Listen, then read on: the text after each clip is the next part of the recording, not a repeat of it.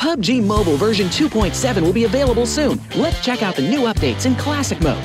In this update, we've added a new Ace-32 firearm. It uses 7.62mm ammo and will be available on all maps, as well as in Metro Royale. Like the M416, the Ace-32 also has 6 attachment slots. Do you think Ace-32 will be more popular than M416? Try it out now. In the new version, 2-seat bikes can now fold up and be stored in the backpack. Just like mountain bikes, they can also jump, but only when ridden by one player. Teammates or enemies that are knocked down can now also be carried onto vehicles. Knocked down players can only be placed on passenger seats, and they can get off if they wish. How do you plan to use this new feature? Let us know in the comments. Players can now bring their companions into the training grounds and interact with them. Be sure to bring your companion along for training. Additionally, we've also improved the companion spectating system. When a teammate is spectating, their nickname, teammate number, and other information will be displayed. In this new update, we've continued to make improvements to the throwables slot. Now, when there are multiple items in the throwables slot, such as melee weapons, classic throwables, and exclusive themed items, they're sorted in a logical order to select more easily. We've also added firearm attribute tags. Newer players can go to their backpack to look at the tags of a firearm they picked up to quickly grasp its characteristics. On top of that, we've also added a background effect, the latest RP's victory dance.